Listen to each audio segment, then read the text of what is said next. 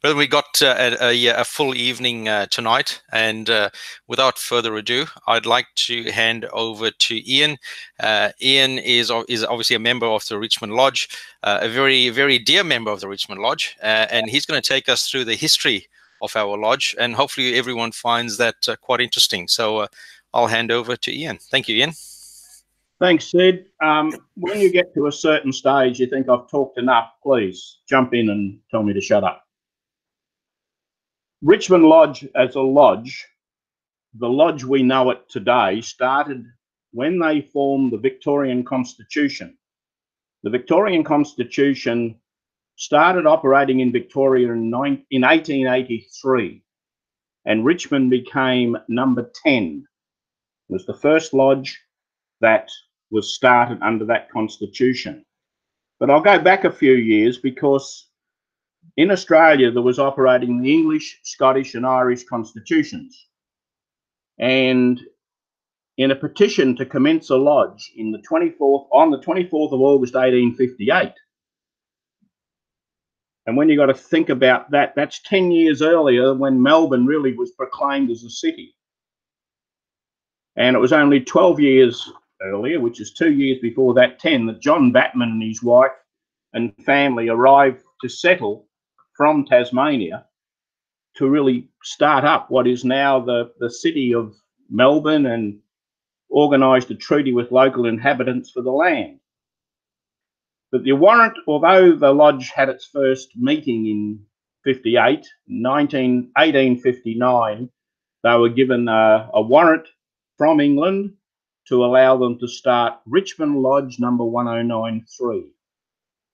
And that lodge operated as a lodge here under an approval by, we believe, a provincial Grand Officer. It was in a letter from the United Grand Lodge of England received about 40 years ago. It said that they can find no trace of a warrant in their archives, and doubt the lodge was ever formally consecrated, as the ceremony of consecration was in the development around that time in England.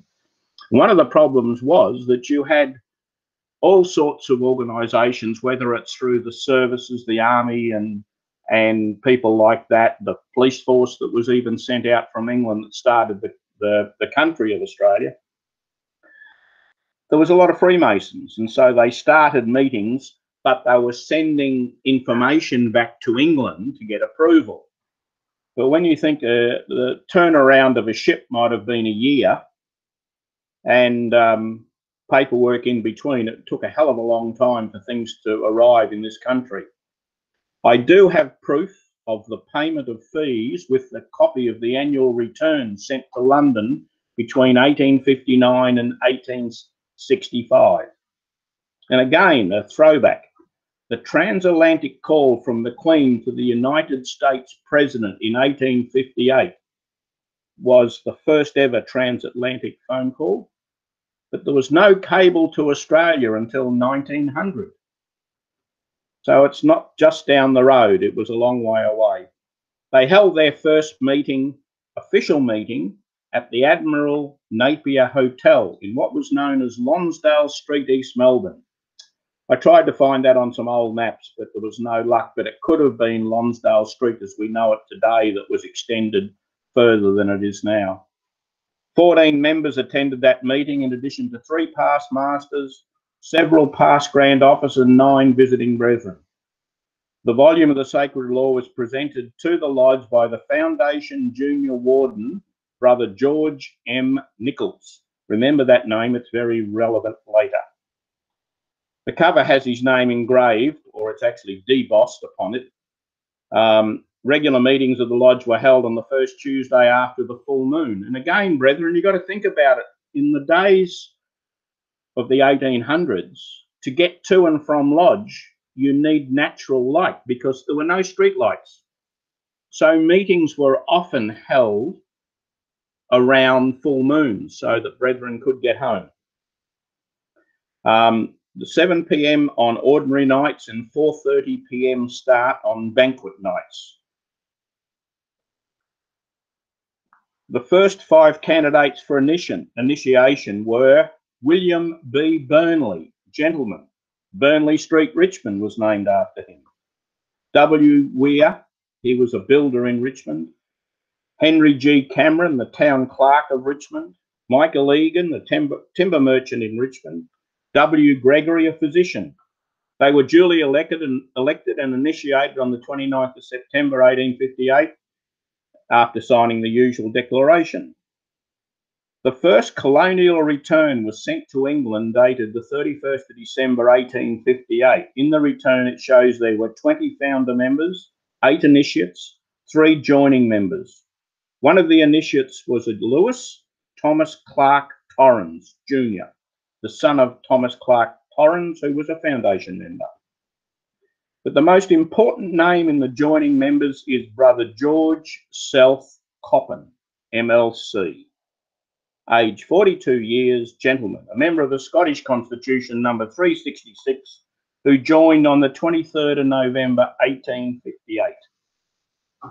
I believe that this is the brother who became the first Grand Master of the Victorian Constitution. AA, that was in 1883, and it became known, Victorian Constitution became known as the Coppin Grand Lodge. And he would have been 67 in 1883.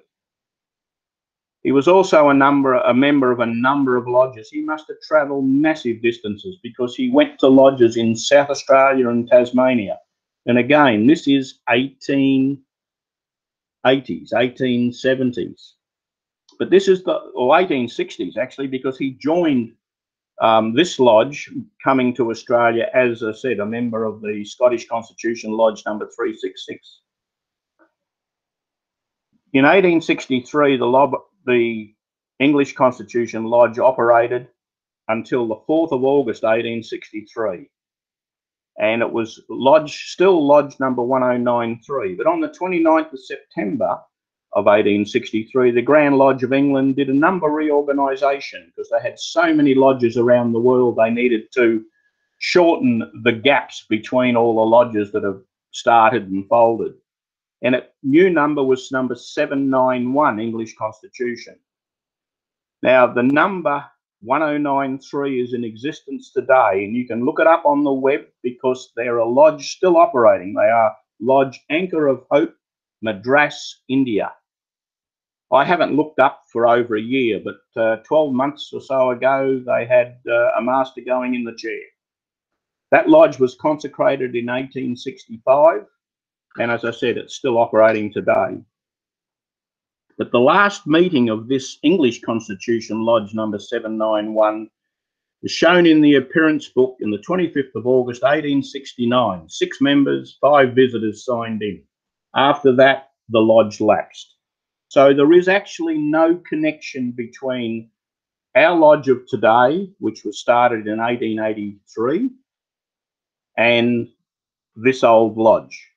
But we have all the paperwork because sometime in the 1930s it was passed down to a member of our lodge. It's been transferred on and it's out in the shed in the back. I've got it all. Nobody wants it, but I've got it.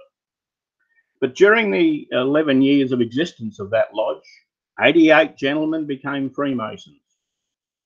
George Nichols, the Foundation Junior Warden, was elected Worshipful Master a year later.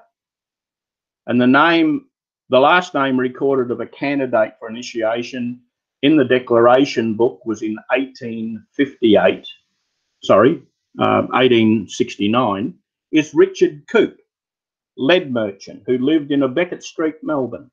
Now, if you've ever been into the Daimaru building, which is a shopping complex these days, there's a shot tower. And that shot tower is Coop's shot tower. The name is still on it to this day. And the irony of the whole thing, I went to Queensland to the Melaleuca Resort many years ago at Palm Cove. Talking with the owners, the woman is a descendant of Coop. So there's a lot of funny connections. But as I said, the books were handed over to our lodge. And the main connection between that lodge and this lodge is if you put your hand on the volume of the sacred law that is used in the lodge, and has been used in the lodge for the last 60 years or more, sorry, what am I talking, 70, 80, probably 90 years, because at the 1930s it was found, is the volume of the Sacred Law from this English Constitution Lodge, because it's got George Nichols engraved on the cover. We still have the volume of the Sacred Law from the foundation of Richmond Lodge number 80, well, number 10, which became 89, but it's not in as good condition, so it's not used. But as I said, this lodge wasn't formed until 1883. In 1883, a meeting of Freemasons was held at the Vine Hotel. And brethren, we haven't changed. We still go back to the pubs. The Vine Hotel, Bridge Road, Richmond. The present were brothers Whittaker, Hutchison, Smith, Hall, and Mitchell, and several apologies received from interested brethren. A petition was raised to form a new lodge under what is now known as, at those days, the Victorian Constitution, with George Coppin being the Grand Master. The report of the meeting was put in the Australian and the Guardian on the 14th of July 1883. An application was made for dispensation of Richmond Lodge number 10 until a warrant of constitution had been obtained. At this meeting, the foundation officers were nominated, and the regular night of the second Tuesday in each month was set for meetings to be held at the Vine Hotel, Bridge Road, Richmond. The foundation worshipful master was Brother Chas Whittaker. The Grand Secretary came along to the meeting, but he'd also offered us the use of furniture and regalia for that opening night. It was postponed, the request of the Grand Secretary, until August, 21st of August 1883, and on that date, Brother Chas Whittaker was duly invested as worshipful master. 10 candidates for initiation were proposed at the meeting, and on the 4th of September was fixed by the worshipful master as an emergency meeting for initiation purposes. At the emergency meeting, 6 of the proposed candidates were balloted, elected, and 3 of them were then initiated. At the regular meeting on the 11th of September, 2 candidates were initiated and 1 passed to the degree of a fellowcraft. So there's a good night for you, brethren. 2 firsts and a second. But after considerable correspondence with the Grand Lodge of the time, it wasn't until April 84 that the lodge was consecrated. So it took time to get round to this. Brother Whittaker was probably installed as the worshipful master at that consecration in April 84, and it's probably the last meeting he went to, because in 83, although the lodge was started, we've been operating under dispensation. So it wasn't until 84 we had an official meeting. And as I said, the last meeting that Chas Whittaker went to, which was the foundation worshipful master, was April 84. Because an emergency meeting had to be held at 1 p.m. on a Saturday on the 23rd of August in 84 to conduct the funeral of worshipful Brother Whittaker, our foundation master, who had died the previous day. The brethren proceeded to the grave, where the funeral ceremony was conducted by Brother Robert Mitchell, worshipful master, and then returned to the lodge room, after which the lodge was closed at 3:40 p.m. On the motion of Brother Goddard, President of the Board of Benevolence, it was resolved that donations be invited, and members present at this meeting contributed and placed on the volume of the Sacred Law the sum of £10, 12 shillings and sixpence to assist the immediate wants of the deceased's family. At the next meeting, an appeal was opened for this purpose. The appeal fund resulted in securing a house in Richmond by a substantial deposit. The interesting part of the funeral was that it was conducted by Brother John Allison of Yarra Yarra Lodge, who did it at little expense to the family. Allison Monkhouse is still around to these days. But in 1889, the formation of the United Grand Lodge of Victoria, when you look at the combination between English, Scottish, Irish and the Victorian Constitution, Richmond Lodge got involved, and on the 12th of March 1889, our allegiance was tendered to the new lodge constitution, and 25 financial members signed it all up. The first meeting of this lodge under the new constitution was held on the 9th of April 89, and at a meeting in November in 1889, we were told our number had changed from number 10 to number 89. Now, Sid, I could go on for ages because I know I've got this, Richmond's got so much. One of the things that I like to point out to people is that when you look at what this lodge has had over the years as members, massive amount of fathers and sons, and or even grandfathers and sons, right down through the line. You were saying a moment ago, Matt, that Doug Newbury had signed on. Doug's family was a father and 4 sons, I think, and Doug will correct me if I'm wrong. But you're looking at a range of families, and I've often talked about Harding brothers. Recently, only towards the end of last year, we lost Alan Harding, but John's still alive, but his father, their uncle, their grandfather, and many, going back a long time, were all members of this lodge. I'll just go through a few interesting names. People that are Victorian interested in football. Francis Vane Hughes was known as Checker because he worked in a Richmond leather factory, and he was a checker at the leather factory. But he was a great coach of the Melbourne Football Club.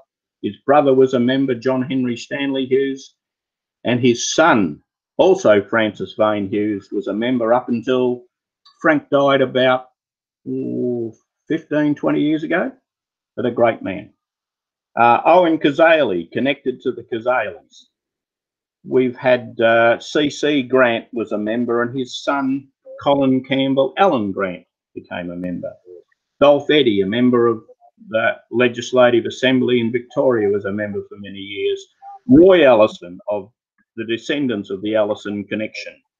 William Orty, he was a member with 3 sons. But a name that most people in Australia would know as part of the Whitlam government was Dr. James Ford Cairns.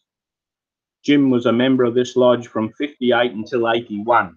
I think he got asked to leave, but that was only... Yeah, that's right. He was asked to leave. He was against the government of the day with the moratorium over the Vietnam War. And I think someone in the hierarchy, not of our lodge, but further up the chain, asked him to move on. That's right. The other thing that's interesting when you look back in history, and brethren from other lodges would probably know the same thing, the average weekly wage was a fraction of what today's average weekly wage is more than our joining fee. But many years ago, the joining fee was 3 or 4 weeks' pay, just your joining fee, your initiation fee. Dues at the time were about a week's pay, 3 or 4 guineas back in 48. I know it was a week and a bit's pay back in 22. It's just the, yeah, you look at it, I've got one here, 1923, initiation fee was 10 guineas, $21 as we look at it today, and the average weekly wage at the time was just under $8, so $8 is not quite 3 times. But the yearly dues were $5, equivalent to $5 today. So yeah, it's all where at the time it was just one of those things that people had the money. If they wanted to join Freemasonry, it was well and truly paid for. There's a lot of things the lodge did over the years where donations of £100 here or £50 there, or various amounts of money. We're a donor at the start of the Freemasons Hospital. We actually bought land in 1935 in Crookham Street, named after George Coppin. It was purchased in February. It was purchased in 23. It was sold in 35. But we purchased it to build a building, and then Grand Lodge says you can't build a lodge room there, so we had to stop. Again, there's been a number of benefits to our lodge from people joining us at various times. In 1993, we moved from the Masonic Centre East Melbourne, where we used to meet, to the Kew Masonic Temple. The lodge was opened by Strathalbyn Lodge number 885. The lodge meeting closed.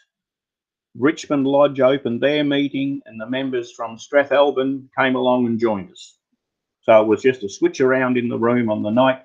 And so we had a number of people from Strathalbyn Lodge join this lodge. The foundation master was online before. I think he's there somewhere. Was Paul Ray.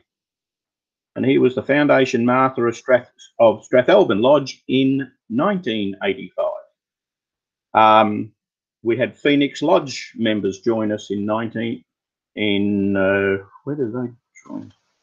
I lost that. It's sorry, I haven't written the date down. I know they were consecrated in 25, but they were a number of the members that joined us from Phoenix Lodge. We had members from Lombard Lodge of Precision, and in recent years, members from Lodge Ilata. So, brethren, Richmond Lodge might be the name, but it's morphed over the years with so many people. I have a personal connection to a member who was a very good friend, and I still occasionally see his wife, and that's Hubert Alexander, also known as Curly Bramage. And Curly passed away in mid-1900s, 96, that's right, 1996. But the master of the day now wears his past master's jewel as a perpetual jewel. Curly was a master in this lodge, 71, in 87, and again in 92, and was a fantastic Freemason. Brethren, I could continue to go on, but I think I've talked for long enough. I thank you for your attention, and if you have any queries, look, my email address is getburge@bigpond.com, but if you want to ask them tonight too, there's one of the benefits of having all the books. You can look up so much stuff, it's not funny. But thank you very much. Thank you, Worshipful Master. Ian, thank you very much for that. It was, again, as enjoyable as it was when you presented it in the lodge. Brethren, I just want to point out that there is a full presentation that Ian has made in Richmond Lodge up on YouTube. So if you subscribe to our YouTube posts, I'd say, you'd be able to see quite a few of our videos up there, and one of them is actually the full talk that Ian has given on the history of Richmond Lodge. Once again, Ian, thank you very much. It was, like I said, as enjoyable as ever. I would like to open up to any questions. If anyone has any questions, now's the time to unmute yourself and feel free to ask Ian anything you'd like. Yes, Ian, it's James Nicholas here from Walhalla. I found your talk fascinating. It was interesting to hear about people like George Coppin, who obviously was very famous in the theatrical industry amongst many.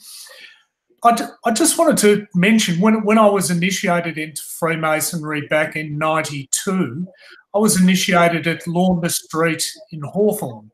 Yep. And we had a very old Freemason there who was the master at the time. His name was Lou Sheen, that some may remember, who's a senior member of many different orders. But Lou told me that there used to be a Masonic temple in Swan Street, Richmond, and I'm just wondering if you met there at any stage. Richmond did, yes. Yeah, I didn't go through. As I said, usually when I talk, I'm sorry to say, James, as I do talk too much. It goes on for about an hour, but Richmond moved around to many places in pubs in Richmond, and in history it's interesting to look at. We remember having the lodges having meetings in a pub, and the licensee becomes a member of the lodge, and then all of a sudden you got this other name initiated as a licensee of the same pub. So the licensee must change, but you're making them a Freemasons to get everything right. And we moved from pubs to pubs, and then we moved to Swan Street, Richmond.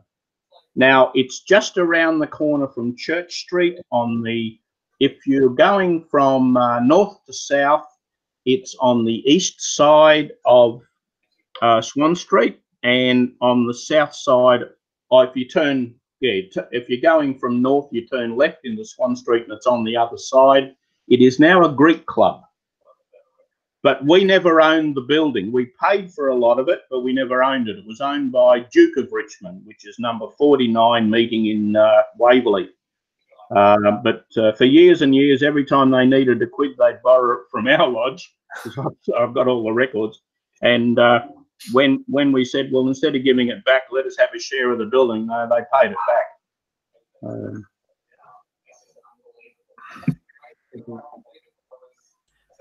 Thank you, Jay. Any other questions? Yeah. About Duke of Richmond Lodge.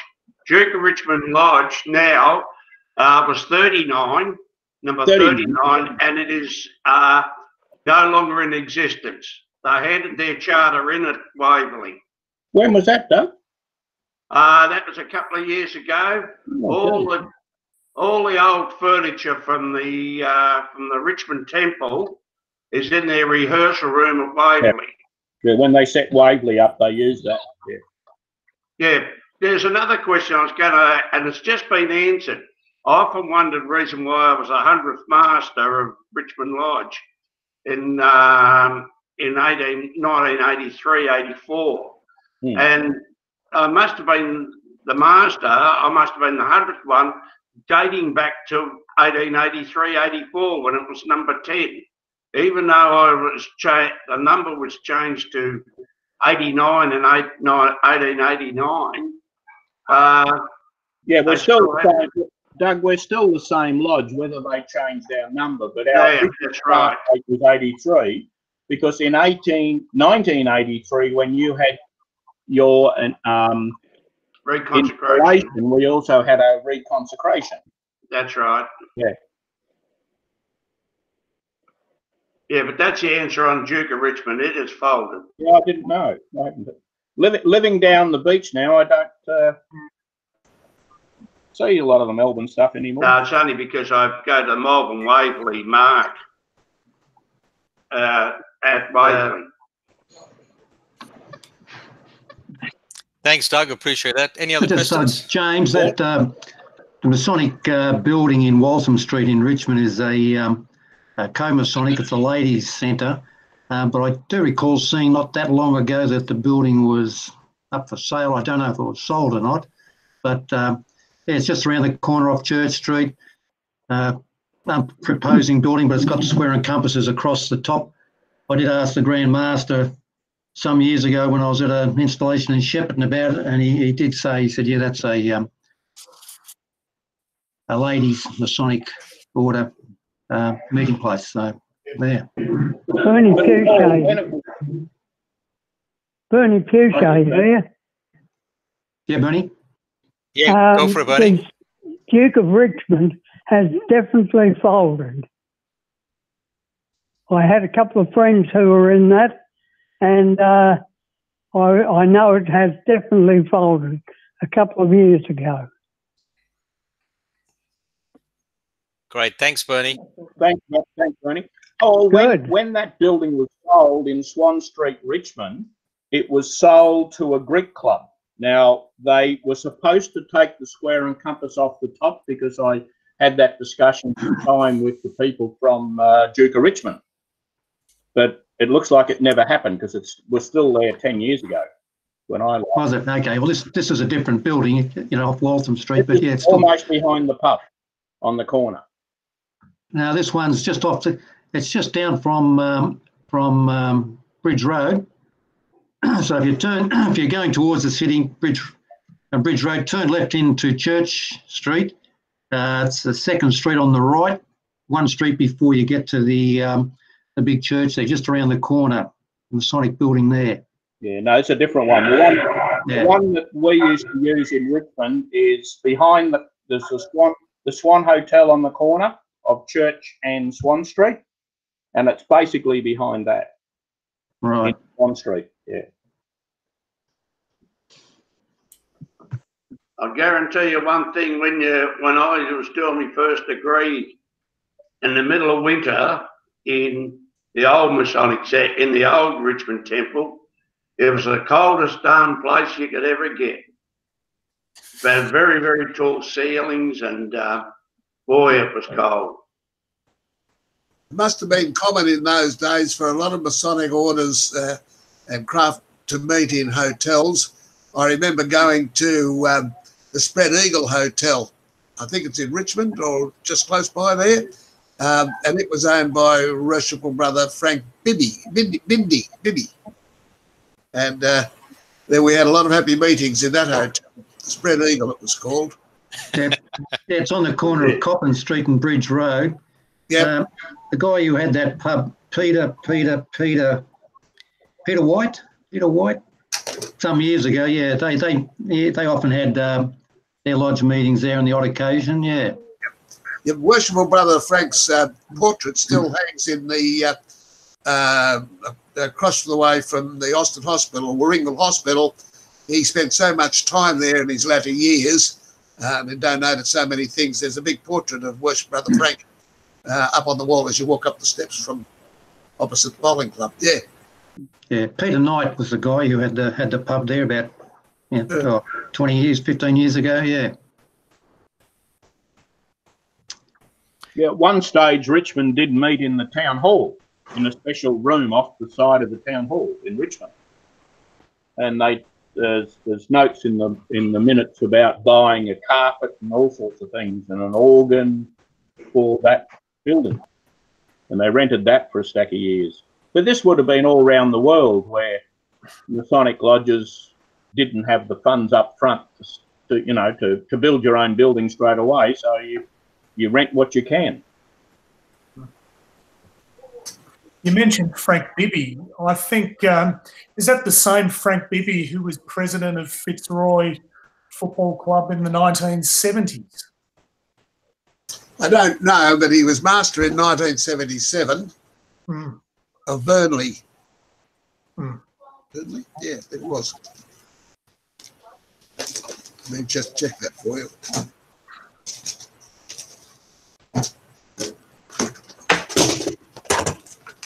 Actually, while Joel is checking that, brethren, are there any other questions for Ian? Yeah, it was Frank Bibby, Burnley Lodge number 299, third Tuesday in every month, and he served 2 years straight away, and he died in 1989. I've got his details only because he was the 77th master and a member of my year group, and we had 41 lodges in our year group at that time, and they spread quite a way through the system, of course. Yeah, Burnley Lodge met in the old Richmond Temple too. Yeah. Thank you, Joel. Pleasure. Well, if there are no other questions for Ian, I'm happy to move on to the next part of our agenda for this evening, and that is meeting a member. And I think first off the rank is Brother David Gale. I'll hand over to you, David. Hello, everyone. I'll astonish you by saying that I was born at a very young age and started eating and never looked back. But I was born in Sydney in 1961 in a suburb called Carlton, and that probably explains my my love for the Blue Baggers. I was one of 4, 2 sisters and a brother, and I was number 3 in that queue. Keen soccer player, mad keen tennis player, and later in life I did a lot of triathlons. I know looks can be disturbing, but I was relatively fit. I did an apprenticeship in electrical and mechanical instrumentation, several follow-up industrial and engineering modules. So my work life was electrical, which largely followed my dad's steps too. He was an electrical mechanic. And I sort of fell into that. I didn't really know what I wanted. But that led me to become quite well known in the electrical engineering area of harmonic mitigation. And I do a lot of training of engineers now. I got married in 1980. Yes, I was only 19. And my lovely wife, Joyce, we are still married. January this year, we had our 40th wedding anniversary.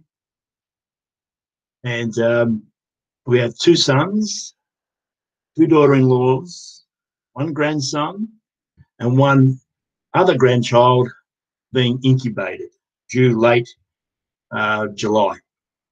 We don't know if that's a boy or girl yet.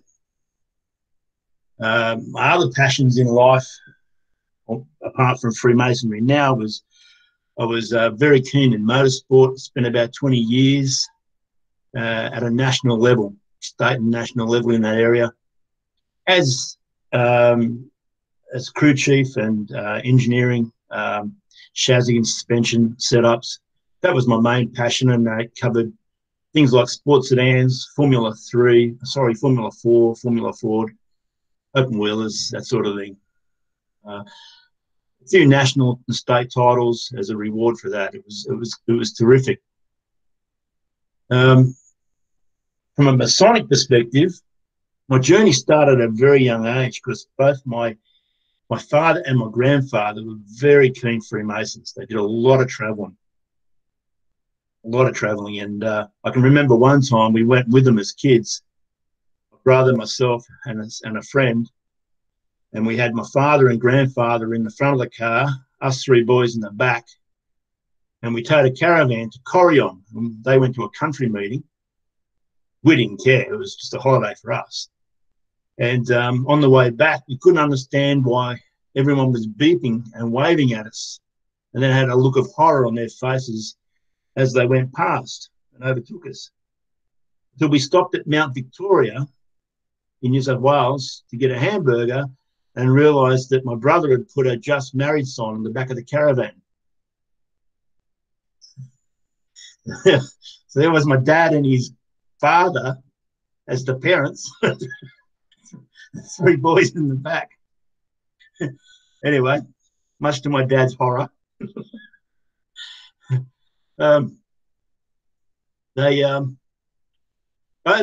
Both my grandfather and my father were masters of lodge temperance in Sydney. That was a New South Wales, a dry lodge. And I have both their installation invitations. My grandfather was the 27th of March 1951. My dad was the 26th of March, 28th of March 1967 at the Masonic Hall in Sydney. I have a lot of Masonic memorabilia from those times that my dad kept. Here's his scrapbook from his year as the Master of Lodge Temperance. And there is even the summons for when he was nominated, 1951. And both Dad and Gubby, my grandfather, were 33rd degree Masons, and they were both raised to that degree, and I thought it's the right term, on the 10th of November 1990. And this is Dad's certificate of Supreme Council of the 33rd degree of the ancient and accepted rite of Freemasonry. He was the Grand Sovereign Inspector General. So our history, while I didn't know at the time, was quite important. And I have a lot of Dad and my grandfather's regalia. And like Ron said last week, I carry my regalia around in my dad's old case. It's still got his name on it and his phone number before the nines were introduced. And my interest came back to it in around about 2006, where one of the members of our racing team was a Mason. He was a secretary for 9 years of a lodge. I don't know where. He lived in Sandown, near Sandown Park. I can't remember the lodge that he was a member of. We chatted about it off and on, did the usual jokes, you know, like bark, bark, you know. And my dad passed away in 2007, and that was sort of the end of it for me. Till about 4 years ago, I think, I saw on Facebook that the Freemasons had a display at the Box Hill Festival. And I was just sitting there lounging, doing nothing, and I thought, bugger this, I'm going to take all my dad's certificates, and he's got about 30 of them, and went down to the festival and looking to have some light shed on what they were. And if I was going to join, I wanted to join a lodge for some reason. Don't ask me why, but had the same regalia as what my father had. Anyway, at the festival was Peter Aiken, and Peter looked at my certificates and my dad's, and he helped a little bit, but some of them he just didn't know what they were, I suppose. And one thing led to another, and I was introduced to Richmond Lodge number 89. And I went to the south a couple of times. I met the brethren, and the rest is history, really. I became, I'm now the inner guard, and I'm loving it. It's a challenge. But, I'm excited about the future, where it will take me within Freemasonry. And I really want to, one of my goals is to join the Scottish Rite and just follow my dad's journey a bit and see what he saw in it, and my grandfather for that matter. So that's a little bit about me and a little bit about my short Masonic history and what I'm looking forward to in the future. So thank you. David, thank you very much for that. That was truly excellent, and I appreciated all the visual aids that you had as well. Brethren, I'll throw things open for if anyone's got any questions for David. But before anyone else, David, I'll jump in. Your brother, is he a Freemason? No, he's not. He hasn't showed any interest, but he does ask about it. Okay. Maybe you share some of your father and grandfather's regalia with him. You might have a burning desire to join Freemasonry. Maybe. Brethren, any other questions for David? David, David, I have a question. Lodge Temperance in New South Wales, was it Gladstone Temperance or just Temperance?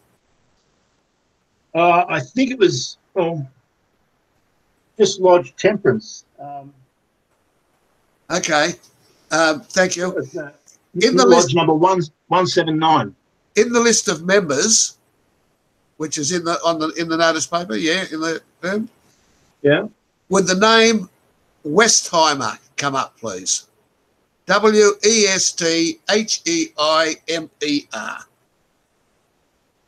Long shot.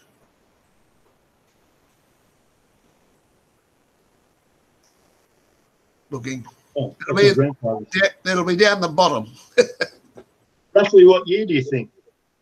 Well, I thought around the 50s to 55s. Okay.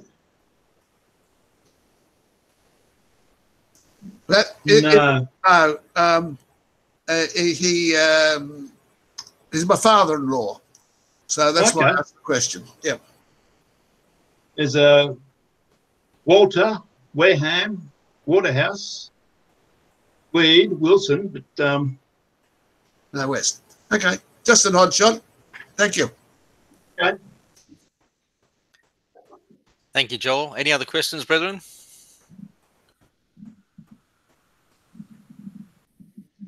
I'll take that as a no. Again, thanks a lot, David.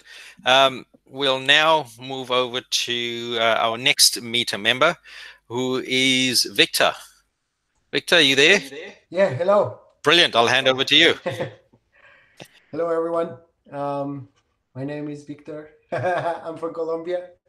I'm from a town called Pamplona, which is a colonial town. First capital of Colombia, actually, after the revolution. My family is a small family.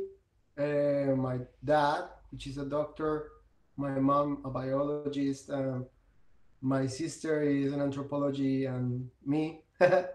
We grew up all involved in arts and in a cultural life all the time. Mom and dad, they were always working in the university, so they have all this connection with theater, music, and library. Any like show that was going on around in our town, we were there. And I always find fascinated with the artist life, so then I decided to become a musician. It's been a long journey for me in coming over from Colombia to Australia after I finished my degree on jazz and modern music. I came to live to Australia to have a different experience, and trying to find new paths, new ways in which I could just like, I don't know, make music. During that process, I asked my dad about Freemasonry.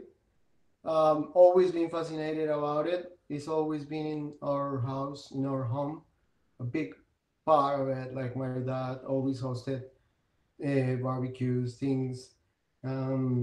Also like little meetings with his brethren at home. And I always like found this kind of connection fascinated because he loves it. Then when I came here to Melbourne, I started talking to him, and then he got in touch with Matt via Facebook and asked him if I could just join and meet a few of you guys for a dinner. I must say that was a very important experience. I didn't know anyone, didn't knew anyone there. And the feeling that I got that night, the first time that I did the meet and greet after I just have a chat online with Matt, was very warm, very welcoming.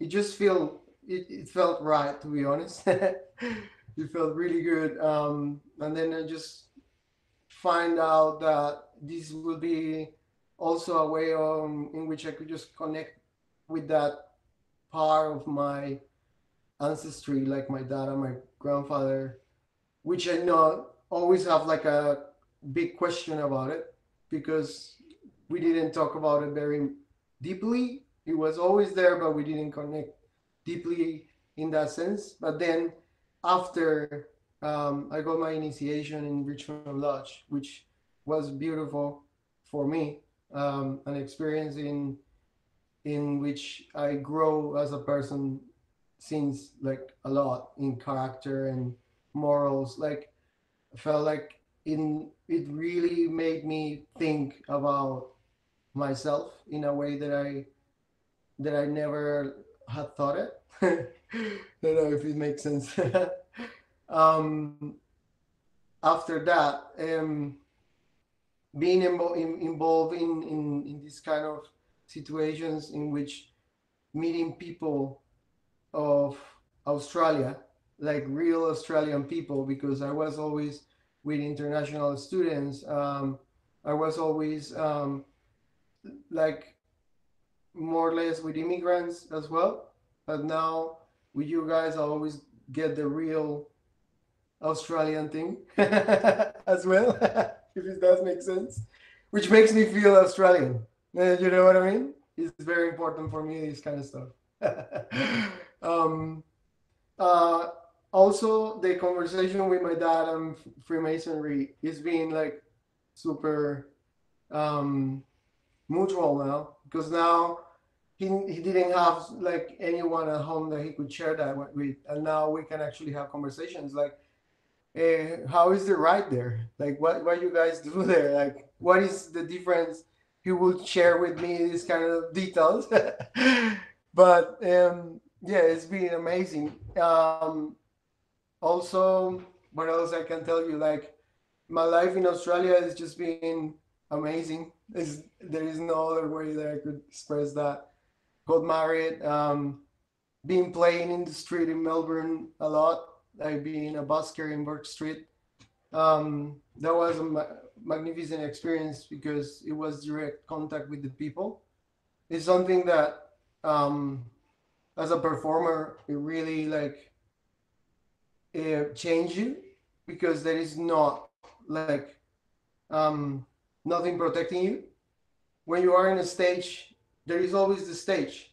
You know what I mean? And then when you are in the street, there is no one around you.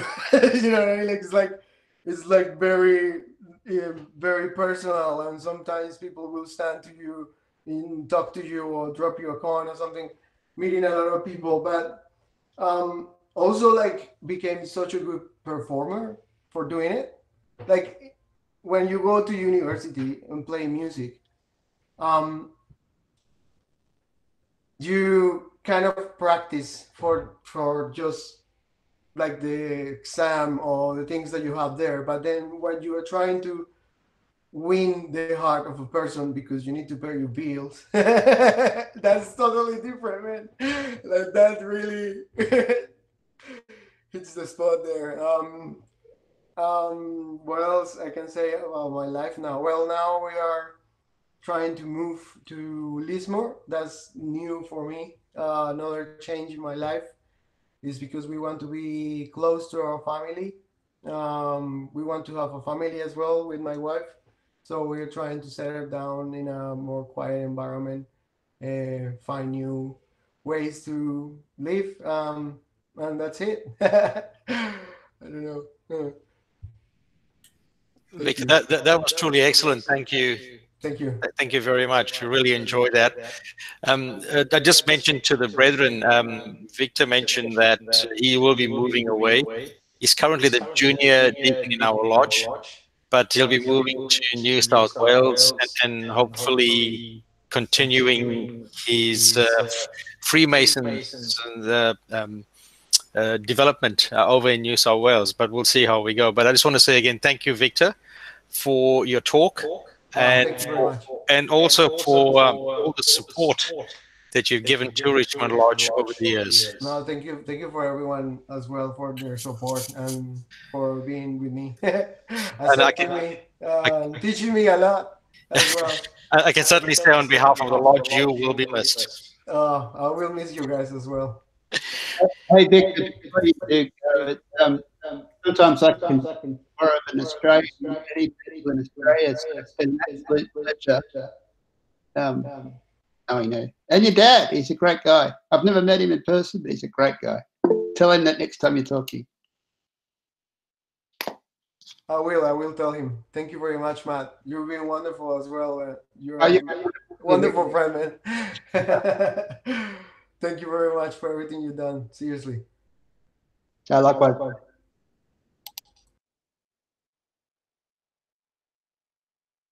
Brethren, any other questions for Victor? Just that one, Sid, when does Victor go, and is he connected to a lodge up there yet? Has he been given details? I'm going the 27th, which is very soon. I haven't done any connection yet with any lodge up there. Okay, Victor, Matt can probably hear me too. Matt, yes? If you get on to Grand Lodge, ask them for a connection to Grand Lodge of New South Wales, or will give you a connection to a lodge in Lismore. Definitely under that already. Good on you, mate. Yeah, no, definitely under that already. I suspect Victor will remain a member of Richmond until everything's sorted out. And we're actually working with the district, with Wayne, and just sorting that out. We've got some contacts. A bit hard at the moment just to work through all that, but it's definitely in play. I'm sure Victor's Masonic career, if you want to call it that, or his friendship with Freemasonry is not over.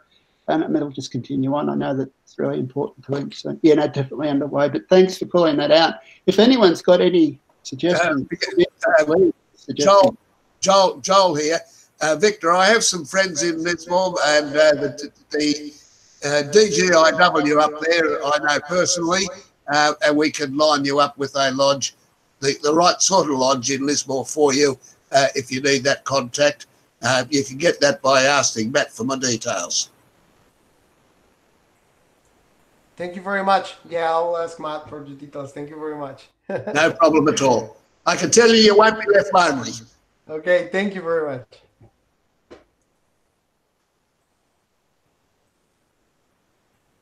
All right, brethren, there's no other questions. We can certainly move on. Brethren, as I mentioned before, we do have postings on YouTube, which covers some of the, we generally do a meet a member, generally in lodge, but we're also doing it online. And there's a few up on YouTube as well. So please feel free to go and have a look at those as well. Matt, I might ask you to talk a bit on the Q&A night coming up for new members. I was still doing a tick sit. I think we're going to try and squeeze one more meter member out. Carl, I think Carl's on the call. Sorry, was Carl doing one as well? My apologies. I didn't see it on the list here, but that's fine. Carl, welcome. Yes. Oh, thank you. And over to you. Yeah, good evening, brethren. Okay, a little bit about me. And I think it might be worth, if you want to know me, you need to go back to where I came from and what I did when I was younger, because I think that was a very important part of who I am today. So I was born and raised in São Paulo, Brazil. So not far from where Victor came from, but an entirely different country, multicultural. And São Paulo in particular, being this massive metropolis, had second, third generation immigrants from pretty much every part of the world. And in particular, my family has its origin in Italy. So I had that big influence, particularly from my nono, who taught me a lot when I was young. And I always remember a few things that he always told me was to value freedom and to learn to work with my hands, because I never knew when I was going to need and be in a situation where I might have to do some heavy lifting. And but also he said, never stop learning, never stop studying. And you know, out of I think altogether with my sisters, I had two sisters and about 20 cousins, and my nono always made sure that we all made all the way to university at least, right? And post-graduation if we had the opportunity. São Paulo, for those who don't know, is a very large Italian city, and so there's a big Italian community. They migrated there in the late 1800s. A number of families were given a plot of land to go there and break the ground, and that attracted a lot of Italians, and they were replacing a slave force, which is Brazil's biggest shame, 400 years of black slavery.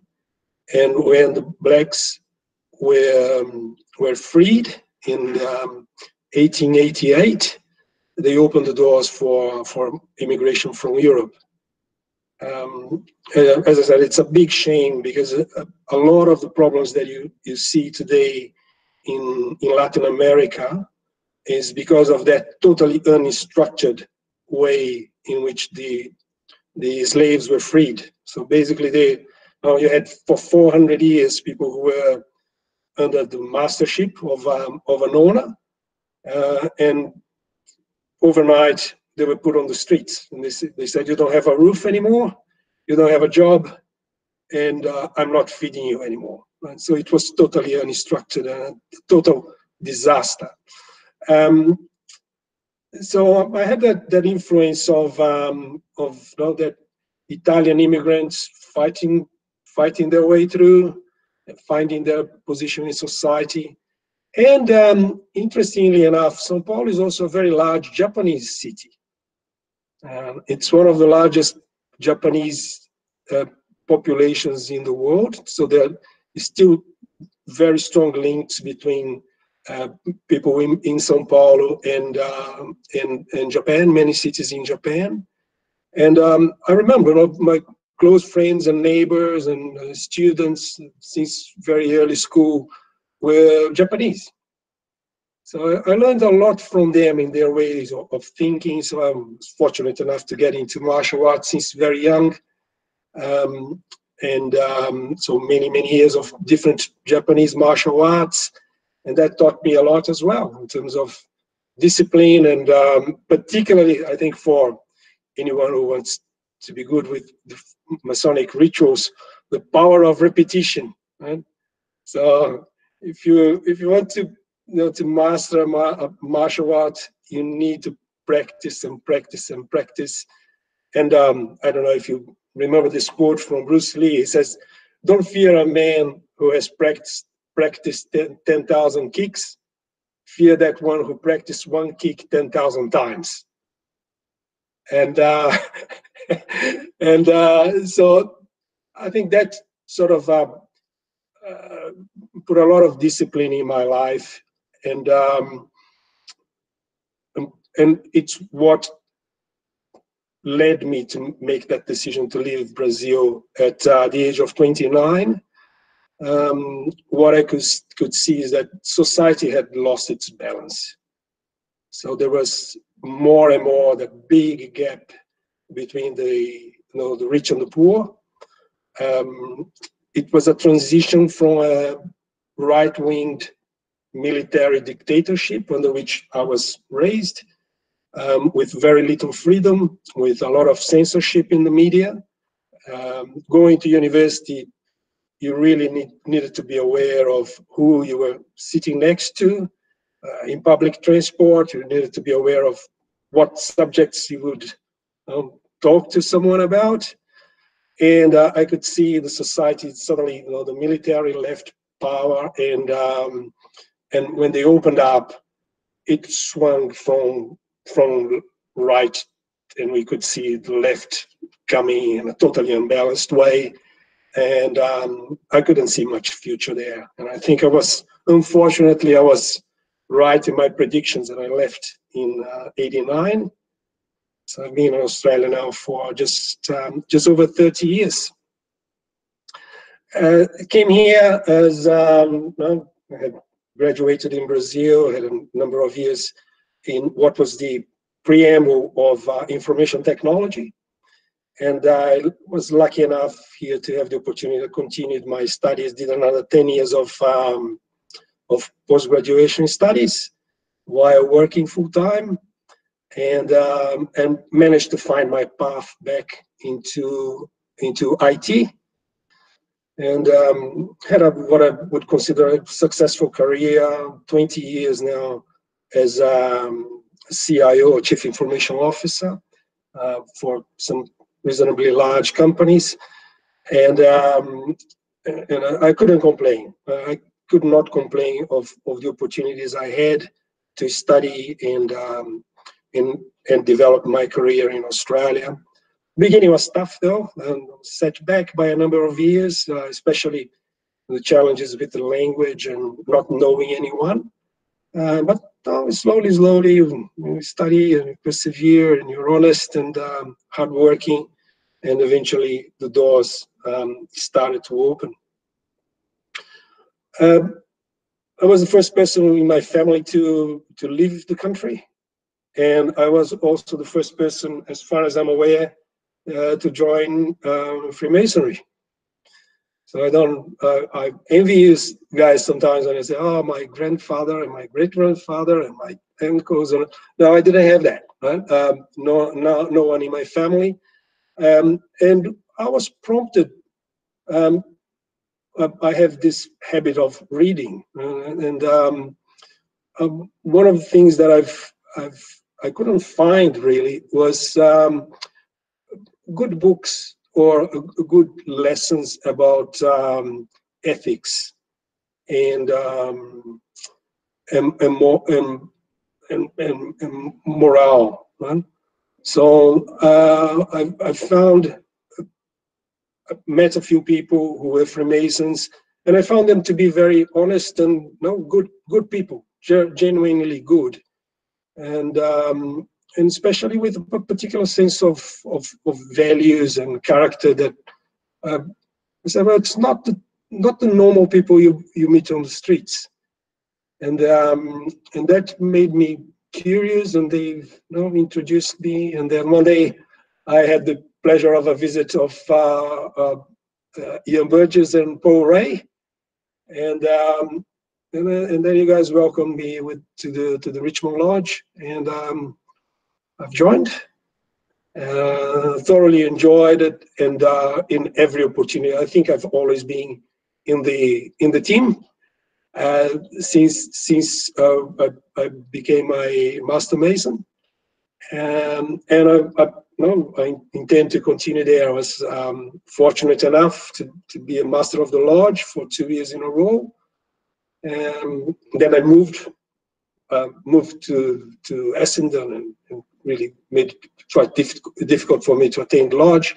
But since I came back to Doncaster East, I've rejoined, and I'm enjoying it. So that's my story. That was excellent, Carl, and really do appreciate the your input. And obviously, you certainly are one of the valued members of Richmond Lodge as well. I'd like to add. I'll throw the session open for questions, but again, before anyone gets in, I'll start. Carl, I was rather fascinated to find out that there's a huge Japanese community in Sao Paulo. What was the reason that they migrated there?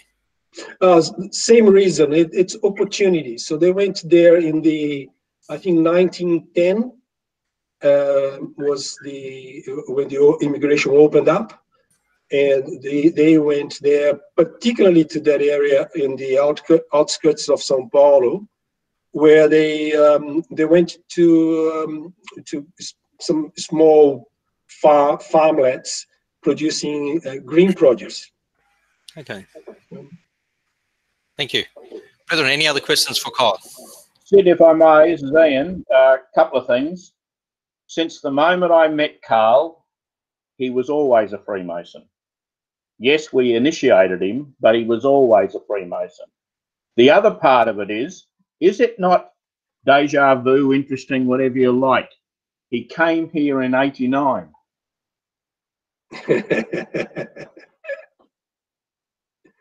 Well done, Carl. Thank you. Excellent. Thanks, Ian. Brendan, any other questions? I'll take silence as no. So again, I'd like to say thank you to Carl and all the other brethren that gave us a bit of insight into who they are. And I think it's important, brethren, that the brethren of Richmond Lodge actually do form much stronger bonds with each other. And this is just a small opportunity encapsulates this option for us to be able to do this within the Lodge. So again, thanks a lot, Carl. One of the things I must admit that I enjoy about Richmond Lodge is that we certainly are a multinational lodge. Myself as an ex-South African and an ex-Kiwi, as Steve Austin regularly reminds me.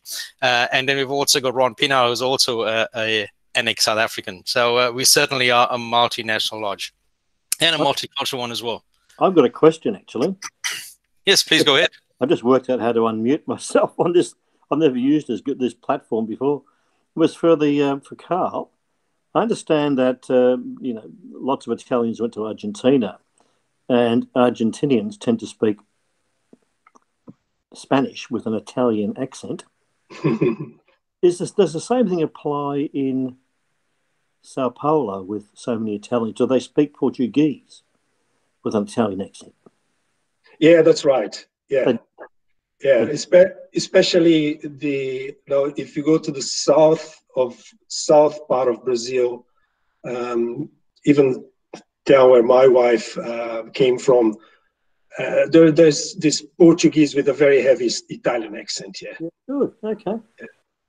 But other small question. I understand there are lots of Freemasons in Brazil, a large number. Is that correct? I can't tell you. I don't know. There's lots of jurisdictions. So I think each state has more than one jurisdiction, and I understood it to be a very high number actually of Freemasons in Brazil. I'll go and find out how many. Yeah, sorry, I can't help you. Thank you. And that was our Grand Master elect, who I'm sure will be filling those large shoes very soon. And I'm sure he'll be intimately aware or aligned with the Freemasons in Brazil, because one of the things we'd like to do locally is obviously increase our numbers as well. Brethren, I just got a couple of things. We're talking about the multinationalism of Richmond Lodge. We've got another brother from South America, from Colombia, that's going to be joining, from Venezuela, that's going to be joining us, Brother Eduardo Tinio. And obviously once Lodge is up and or we can meet in person again, we will be going through that process. And we've also got Andrew Shen, who is an initiate, who is, I believe, originally from Taiwan. So we'll be looking forward to him joining our lodge as well. Matt, again, I might pass this part on to you, the question for the quiz. Thanks, Sid. Coming up, we're going to do a big welcome, like we did earlier in the year, for people that are interested in learning a little bit more about Richmond Lodge and Freemasonry. Earlier in the year, we had a beer and pizza night, and we watched an episode of Meet the Freemasons, Inside the Freemasons, the Netflix show. We had 17 people join, and really it created some good interest in what we're doing. Shortly, next week, we're going to do it again. This time, there'll be no beer, at least not our beer, and you'll have to buy your own pizza. Unfortunately, we can't supply because you'll be at home. What we're going to do is we're going to do a couple more Meet the Members, and we've also been putting these Meet the Members up on YouTube, and we'll be featuring these over the next week. But we'll do a couple more Meet the Members next week, and we'll do a quiz. And obviously, like we do every time, give everyone a warm welcome. What we need for the quiz, though, is some questions. So some questions for the quiz. They could be fun facts. They could be questions, but really just want to make it interesting. And questions of general knowledge about Freemasonry. Look, I don't expect that we're going to get answers tonight about the questions, but how should we organise this, Sid? How should people reply with questions? Should they go to our Facebook page? Should we put a post up there and say, look, we've got a trivia night coming up and we'd like some questions for the trivia night? How should we do it? What do you think? Matt, I suggest we do both. I think put it up on our Facebook page so that the word actually gets out about it. But also, brethren, I mean, those that have Matt's email address or is able to get in contact on that, please feel free to email him the question. And don't forget the answer, please, because the last thing we want our poor secretary to do is go and do a whole lot of research on your questions. So please include the answers with the questions. That will be very helpful to Matt. What we will do is make them multi-choice, and we'll use an online tool to make it a lot of fun. But look, it's going to be a great night. Share with a friend. I heard, look, it worked earlier in the year. We've got. You were there. What were your thoughts about what we did earlier in the year? Sorry, Matt, I missed that. You were talking about the Q&A, the Netflix night. That was a good night, wasn't it? That certainly was a great night, brethren, and it was good having the large numbers of prospective members come along and quiz us on Freemasonry. In fact, watching that show Inside Freemasonry, and thanks to our brethren from the UK for putting something like that together, that was actually very helpful. It certainly opened the door to the interest that people had, and we really had an amazing night. We're looking forward to doing more of those as an opportunity for growing the numbers of Freemasons. Sorry, gentlemen, just on the mat. What was interesting about that night is it came up with a discussion with David Gale last year. We were doing a thing at Box Hill, and we did a stand at the Box Hill Indonesian show. And I was there with David Gale, and we were talking about what helped us to learn more about Freemasonry. And that show, we chatted about that show. I hadn't seen it at that stage. Then at our Christmas party, Andrew came along, Andrew Shee, who has joined the lodge since, so he's in the process of joining. He suggested that we should do the night in January. Unfortunately, he was in quarantine, and he couldn't join us in January because he'd been overseas at Christmas time with family. But it's amazing that there was just a big groundswell about that. And a lot of people have been watching that show. So we definitely need to get that in as part of next week as well. So we're still putting it together. It's going to be a great night. And please have a question. Please get your questions in. Matt, I'll just add there that there are websites or platforms nowadays where you can actually get quizzes and questions. So that's also an option for us to hook into as well. But obviously, we want to make this as inclusive as possible. So, brethren, whatever you can send to Matt or even on the Facebook page will be much appreciated. Matt, can I ask you a folklore question? I've seen. I'm trying to think which book it was. The picture of the Freemason with a goat. Where does that in folklore fit into Freemasonry? I'm not going to be able to answer that.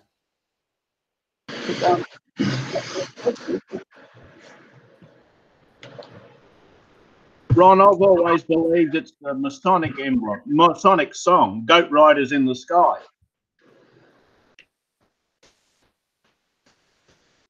But no, I've never known any truth to the story at all. We've addressed this at many map sessions over the last 5 years I've been involved. Yeah. I've had many explanations, but I believe it's a mixture of the letters between AOT on the certificate. Got mixed up once is the best logical version I've heard, but there are many other guesses where it comes from. Yeah, Steve, I've never seen anything that makes sense. We may need some members to come along, Steve, and friends to adjudicate the answers. I have a poem in my grandfather's Masonic case and it's called "When Father Rode the Goat." And it's a bit funny, but he would read it at the South occasionally, as I understand it. So maybe I should share that at some stage. And David, we look forward to that rendition when we are back at Lodge again.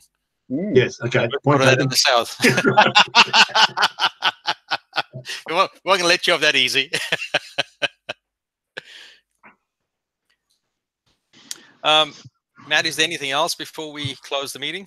Maybe just a roll call if anyone hasn't had the opportunity, but I think that's about it. Yep. Thanks, Matt. If anyone wants to say a quick hi at least, and obviously a note that you were here, that'll be very helpful. Yep. Okay, I'll go first. Thanks, guys. Good night. Thanks, Ian. Always good to get an update and refresher on the background of Richmond Lodge.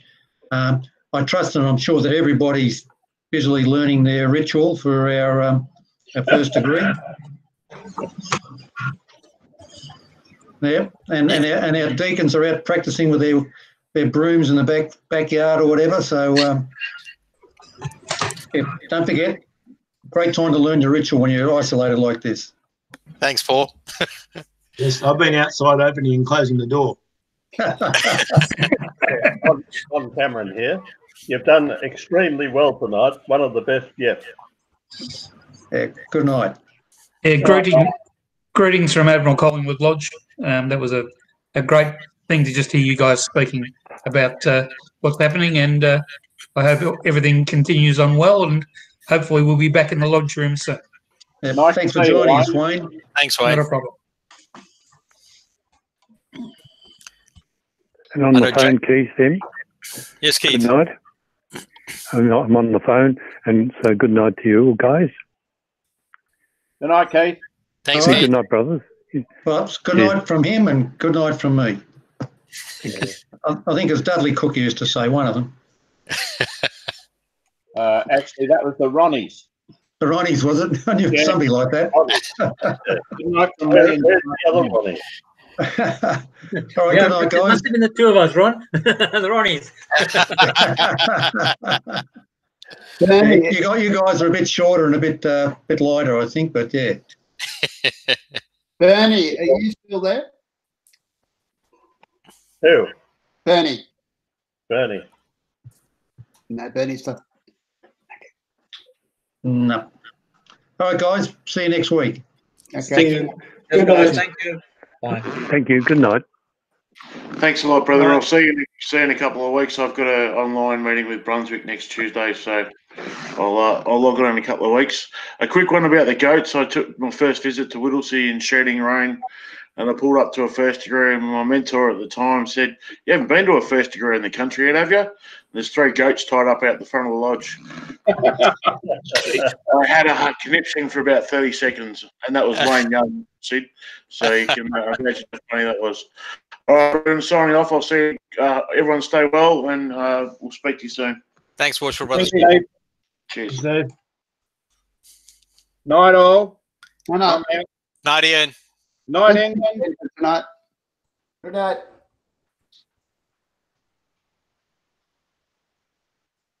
Night. Bye. Yep.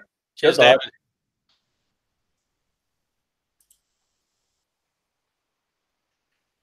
Thanks, Sid. It was a good night. It was a really good night. I enjoy that. Yeah. Worship Brother Tudor, you are muted. You need to unmute yourself.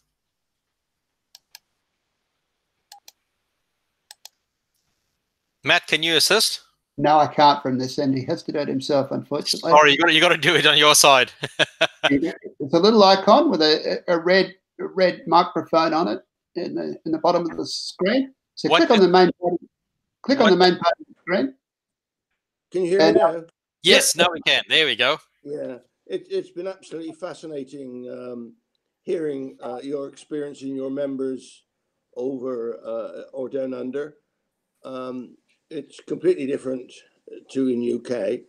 I did take note that the Scottish institution was actually came with members before the actual the union was actually the Scottish constitution was made. So in different lodges up there, they do it completely different.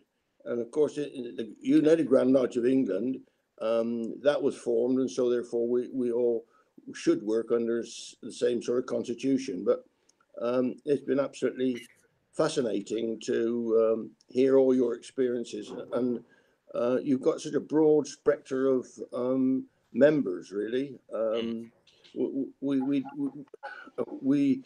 We live in a small town, really. We're 100 miles west of London, so we do find we're quite handy to where Prince Charles lives. We're 10 miles from Prince Charles. Not that that means anything at all. And another thing was that the gentleman doing the reading was said about the Moon Masons meeting near Moon, and we've got a lodge. Yes. We've got a lodge near us who still keep up that that procedure that they meet on the nearest Monday to a full moon, and they meet. Okay. I think 10 times a year. But anyway, I've thoroughly enjoyed it. I haven't seen Ruben, but I'm sure that he has enjoyed it. And thank you very much. So I'll finish with this a little bit. It's something that I do at my own lodge, which really is, Brethren of the Mystic Tie, the night is drawing nigh. Our work is done. The feast is o'er. This toast must be the last. Good night, again good night. Repeat the happy refrain. Happy have we met, happy when we part, and happy meet again. And then I usually sometimes go on and do the Tyler's toast, but I will finish it at that. And thank you very much, and look forward to seeing you all again. Brilliant. I'm glad you could join us. Thank you. Excellent. Thanks, Matt. That was a brilliant night. Really enjoyed it. I think it was a fantastic effort. Yeah. We're next week will be fun too. We're looking forward to that. Yeah. Good night, brethren. Cheers, Ed.